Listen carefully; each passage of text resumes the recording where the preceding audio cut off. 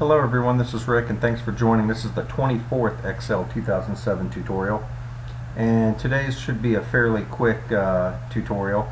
What I wanted to do is just share with you some common keyboard shortcuts, and some of these are pretty obvious and some of them you may not know. And then another thing I'm going to show you is how to use the Alt keys and how to develop your own shortcut keys. So with that said, I'm going to jump right in here. So a couple really common ones are Ctrl C for copy and Ctrl V for paste. For example, hold down the whatever cell or cells you have highlighted, Ctrl C, click wherever you want to go, Ctrl V. Okay, we'll paste it. So what I want to do there, one thing I want to show you is Ctrl B will bold that, and I'm going to hit Ctrl B again and it will unbold that cell. And then if I want to undo something, I'm going to hit Ctrl Z. I'm going to keep hitting it to keep undoing it, and then I'm just going to hit escape to get out of that. So Ctrl Z is real handy to use the instead of clicking up here and undo.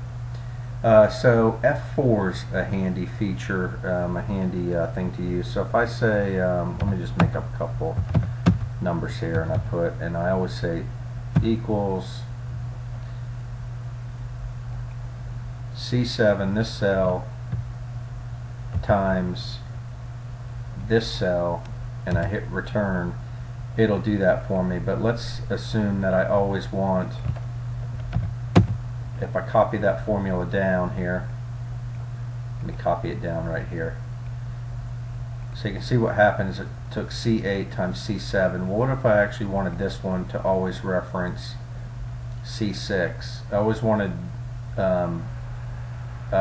an absolute reference to a specific cell. So how I could do that is I could go there, let me highlight that, hit delete, then I click that cell and then hit the F4 key, and it will automatically put those dollar signs in front of it.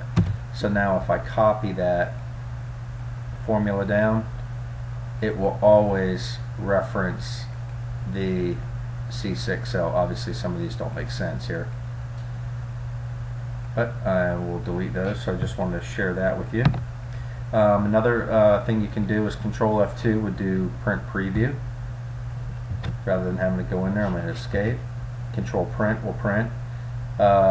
Control home will take you to the A1 cell, no matter where you're at in your spreadsheet.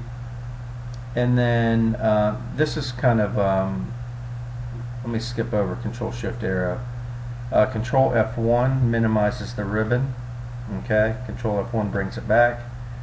Another thing you can look at, this is kind of neat, if you want to do some formatting, you can highlight cells and then you can right click it and say format cells, or you can highlight cell or cells and just hit Control 1 and it will bring up the format cells options for you.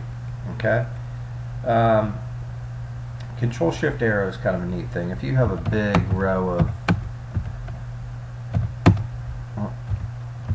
let me just use autofill to fill this in. So I'm going to take that and I'm going to autofill this in all the way down to 600 and something rows. You highlight the first cell, and then what you do is you hold down Control then Shift and hit the down arrow, and it will highlight every cell that has data in it. Okay? So I'm going to go ahead and just delete that. The same thing works if I were to do Control Shift, right arrow key, left arrow key, and so forth. So makes it very convenient for highlighting a whole, a very large range of cells. And the next thing I want to show you is how Alt shortcuts work. So you'll notice in Excel 2007, if I want to bring up these menus without using my mouse, I can do Alt, and you notice you get all these options up here. So there's 1, 2, there's numbers, and then there's other categories here.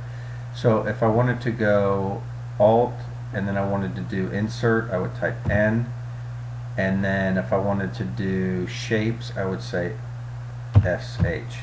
Okay, and it will bring it up. Okay, and that's the example that I gave you here, Alt N SH. And I'll do it again quickly though. Alt and SH, and there it is. But you can develop that for anything that you want to. So if you want to do something with data, you could do that. You could go to, oops, sorry, Alt A, and then text to columns, remove duplicates. So you could develop your own shortcuts here. And then Alt F11, I'm going to hit escape.